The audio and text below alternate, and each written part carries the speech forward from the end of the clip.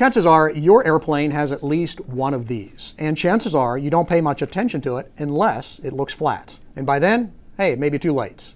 Just about all general aviation airplanes, it has an Oleo strut. Cessna's up to twins. Pipers, Cessnas, Beechcraft, they all have them. Oleo pneumatic shock absorbing struts. Most folks call them Oleos, and they have a tough job. They have to absorb up to a 3G hard landing, but they're pretty simple. A small amount of hydraulic fluid is kept under pressure by nitrogen gas in a strut cylinder. A piston attached to the aircraft wheel slides back and forth, compressing the gas, which absorbs the energy when hitting the runway. Lose gas or fluid, and the strut collapses. Cold weather has an effect on it. Usually our biggest strut time of the year is right after the first freeze.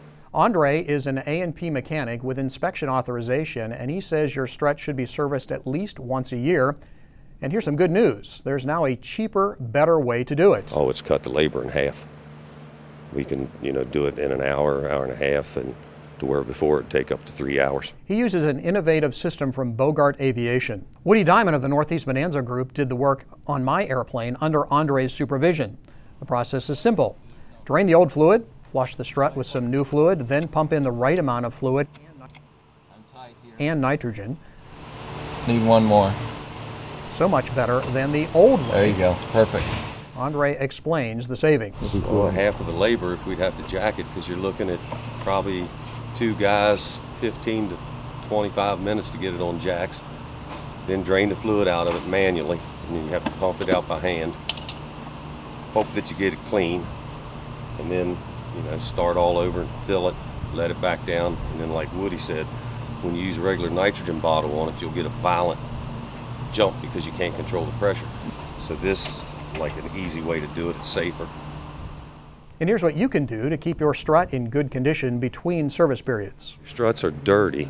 What happens, it allows that dirt to go up in under those seals to contaminate the seal.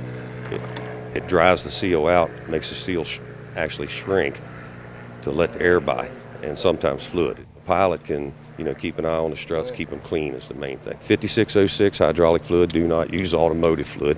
And on a damp towel, wipe them off, that cleans it. Also puts a little lubrication on the strut tube. So as a pilot, from an operational standpoint, what feels different about it when you got the struts where they need to be?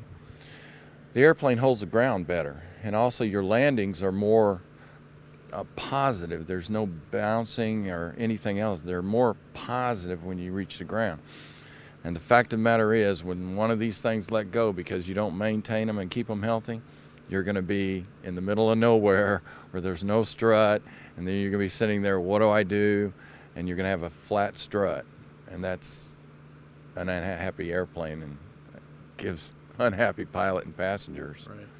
So I learned a lot going out there for just a couple hours, and the struts, we overlook them all the time, and they just kind of are there. But the ones on my airplane are 45 years old, and I'm sure they've been serviced a few times over the years, but they just keep working away. Why? Not something you think about until you really need them. Right. So then you do have to pay attention. But.